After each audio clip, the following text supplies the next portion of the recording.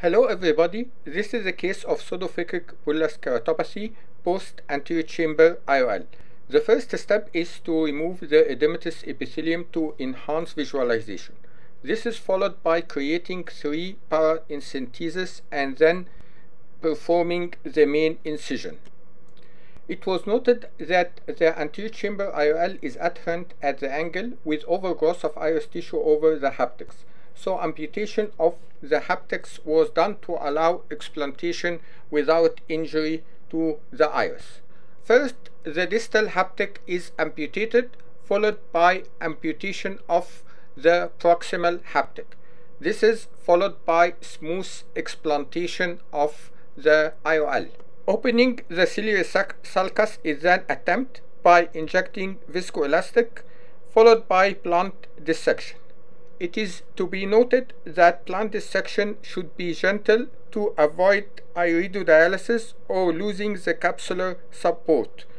So if gentle blunt dissection was not successful in opening the ciliary sulcus, cutting the adhesion is done using a micro scissors. Many cases of post-AC IOL corneal decompensation has good capsular support, and usually a PMMA lens can be fitted safely in the ciliary sulcus after proper anterior vitrectomy. Now the PMMA lens is implanted in the ciliary sulcus. This is followed by pupilloplasty to try to regularize the shape of the pupil. The technique of single pass for Thoreau's pupilloplasty is done by introducing the needle through the paracentesis, then the iris tissue, and retrieving it from the main incision by the aid of 25 gauge cannula. A loop of the proximal part of the suture is pulled to the opposite side to rest on the conjunctiva, beside the free end of the 10-0 prolene. The free part of the thread is passed through the loop 4 to 5 times. Pulling the 2 ends of the thread will bring the 2 edges of the iris together in a trial to get acceptable size and shape of the pupil. Inferior peripheral iridectomy is then done. Then a spatula is introduced under the iris to confirm the creation of a full thickness opening.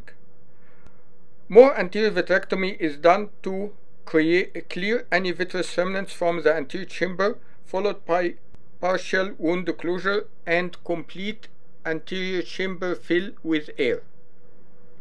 Now the steps of DMEK will start by scoring the diseased endothelial Descemet membrane under air. Stripping of the diseased Descemet membrane is then completed using a reversed Siniski hook. Now the eye is ready to receive the DMEK graft, which is injected using the glass pipette.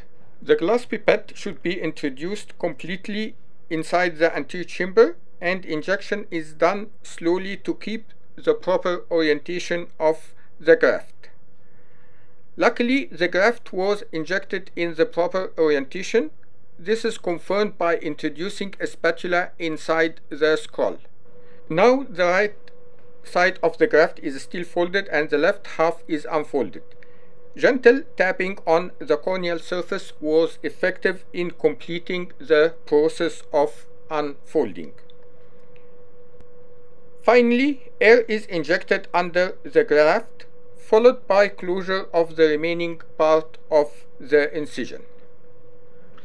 Thank you for watching the video, and this is a slit lamp photo of the case 1 month following the surgery with a visual acuity of 0.5.